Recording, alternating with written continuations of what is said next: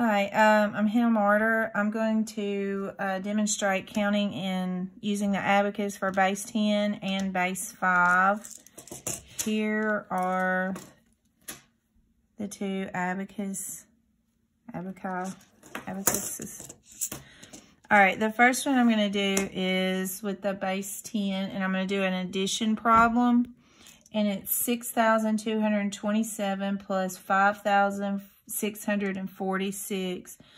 The first thing we have to do is show the 6,227. And I'm going to do that starting in the ones place, 2 in the tens, 2 in the hundreds, and 6 in the thousands.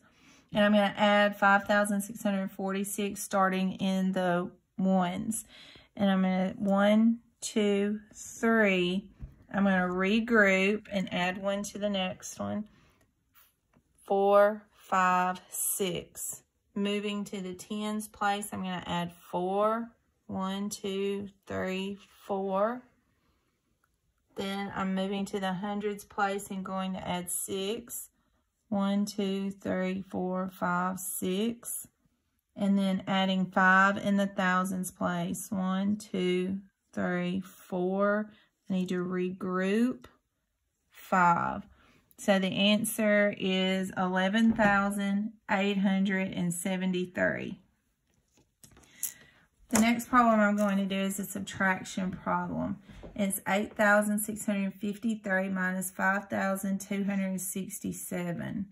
I'm going to show 8,653. Like this, and this time instead of adding, pushing them up to your original number, we're going to be taking them away. So everything is going to move down. We're going to start by taking away 7 in the ones place. 1, 2, 3. This time when I regroup, I'm going to push it up here and take 1 away here. 4, 5, 6, 7. Moving to the tens place, I need to take 6. 1, 2, 3, 4.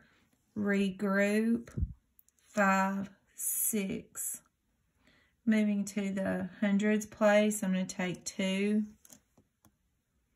And the thousands place, I'm going to take 5. 1, 2, 3, 4, 5. And the answer is 3,386. Okay, that's with the base 10. Now we're going to move on to an addition problem with base 5. With base 5, we're going to show 3,444 base 5 plus 4,033 base 5. So we're going to start by showing it. 4, 4, 4, and 3. Okay, so we're going to add 3 to the 4 here. We only have 1, so we're going to push it up and we're going to regroup. We're going to keep regrouping. Okay, now we've only added 1 here. We still have to add 2 more, so it'll be 2, 3. We move here and add 3. 1, 2, 3. It's a 0 here, so we do nothing. In this one, we need to add 4. So we push 1, regroup, 2, 3, 4. So our answer here is 13032 base 5.